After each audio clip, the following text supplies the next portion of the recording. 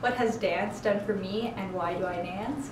I think for me it has helped me to make a lot of friends. And I love the people around me when I dance. Everybody inspires me to do better. Dance has given me an outlet to express myself. So I pretty much grew up with both of my older siblings dancing, and watching them dance on stage, I was always like, that is so cool. I want to dance.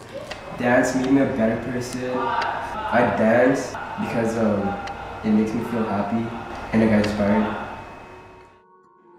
Do you have any advice for dancers in your position as a grad and as a coach?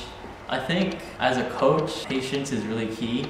I think everyone has to respect everyone's at a different point in their journey, that they have to really just work with them and do their best so that everyone's not getting maybe equal treatment, but everyone's getting to the same place. I think that's really important. I feel like this year's Outbreak is just going to be a really fun time because I feel like the graduates this year are really going to be the end of an era once they graduate, and I feel like everyone's just going to be so hyped for this year, and I really I don't think it's going to be a place where everyone's so caught up in competition because everyone's just here to dance.